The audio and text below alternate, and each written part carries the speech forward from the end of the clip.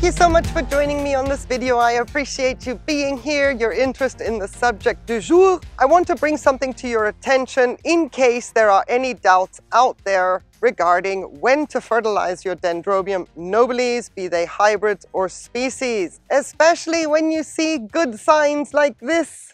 Nubbins, nubbins, nubbins. Nubbins are a fabulous sign that the orchid is somewhat waking up. These are considered winter resters. So, depending on your setup, normally Dendrobium nobiles kind of have a winter rest where no watering is required. And again, disclaimer, depending on your setup, and they should just be allowed to chill out throughout the winter, the colder months of the year. If you don't have that in your climate naturally, they do need to get a cool down.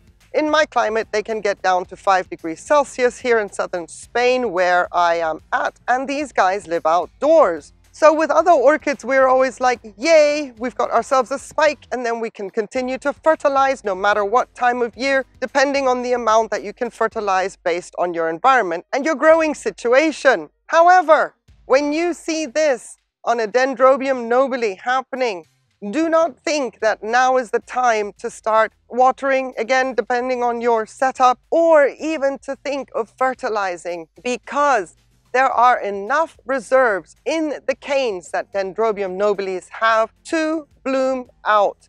These are the start of spikes and subsequent blooms. Now, this brings me to a question from Nicole Allen, which I would like to address in this video, and that is how to force an orchid to get keikis. And I explained some of that in my reply, but Nicole Allen, if you're watching, I do not remember that I actually brought up this point with regards to forcing an orchid to grow keikis. And I mentioned Dendrobiums are the classic example where we can actually do this. And another disclaimer, I have never done this before because I always want blooms. But if you want keikis, start fertilizing when you see nubbins. The added nutrition, despite what they have in their own canes, which they will be using so that they can bloom, if you add more nutrients into their pot and start giving them fertilizer, chances are that some of your nodes will grow keikis. So if that is something that you're interested in trying, please do that when you see your Dendrobium nobile or a Dendrobium start with nubbins. I'm really pointing out the Dendrobium nobile factor here because they are kind of easier to do and get results as opposed to other species that have their rhythm, their timing, and they will do what they want.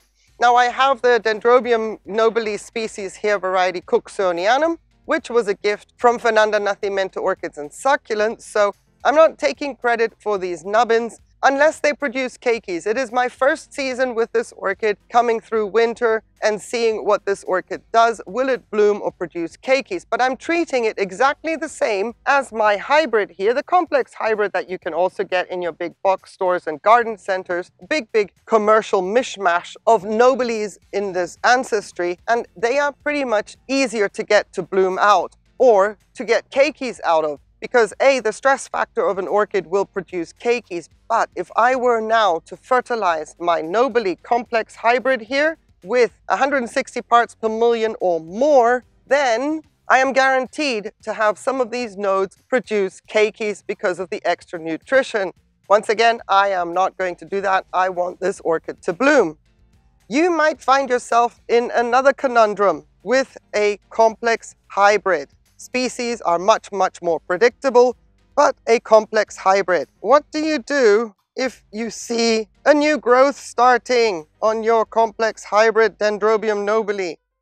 Now, we always say when new growth start, the orchid is waking up, and it is time to pump in the fertilizer, get those canes to grow really well, strong, long, ready for the next season.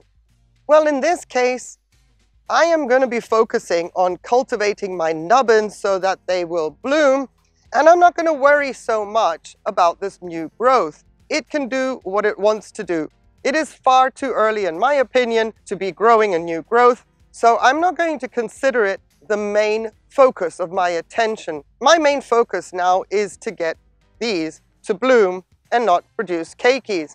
So if you have this situation in your collection I would suggest let it be, let it do what it's going to do.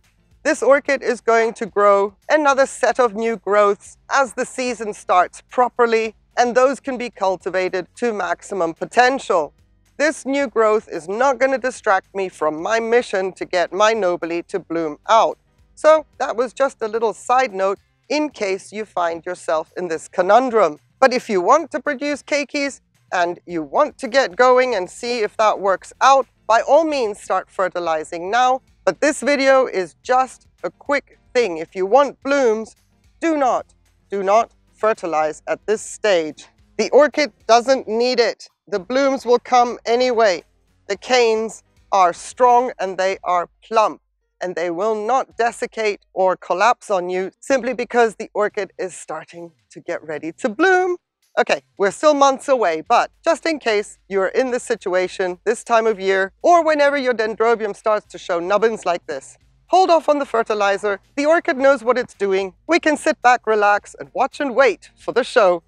I hope this video was helpful. I hope it answered some questions, any doubts, any hesitations. Maybe it confirmed something you already knew. And I look forward to being able to show you the progress of my spikes. And I'm going to think positively that I'm going to see Cooksonianum blooms in a couple of months. Thank you so very much for watching. I appreciate your time. Have yourselves a wonderful day, on one condition, please, that you stay safe. Take care. Bye.